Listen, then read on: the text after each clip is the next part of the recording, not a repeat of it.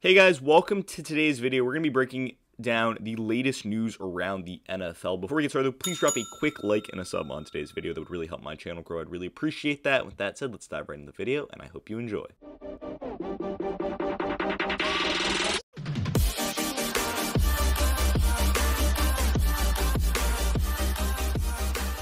So, I know I'm a little late on this, but the Miami Dolphins decided tonight to sign Raheem Mostert and Alec Ingold to the roster. Two notable moves for this offense, and I really like them. I'm going to break them down pretty quickly.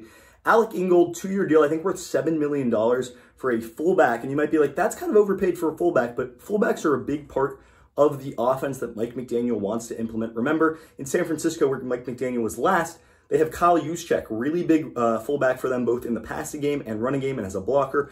Alec Ingold played with the Raiders over the past couple years, one of the best fullbacks in the NFL. So I like the deal, and I like the commitment to running the football, as well as the commitment to having a fullback on the roster. A little bit old school football, but this is exactly Mike McDaniel's kind of scheme and the way he wants to play football. Also, Raheem Mostert, former running back of the San Francisco 49ers on a deal here. Obviously played under Mike McDaniel there in San Francisco. Really elusive and electric running back. His great speed, one of the fastest players in the NFL. And he'll add a nice 1-2 punch with Chase Edmonds, who obviously Miami signed on the first day of free agency. So the backfield looks to be Mostert and Edmonds as the Dolphins move into the the draft. And maybe they won't target a running back now, as their backfield looks to be set between those two guys. I like the pickup. I think he's good out of the backfield. Has had some injury concerns in previous years. Missed a ton of games last year and the year before. But when he's on the field, he's electric. He stretches the field out.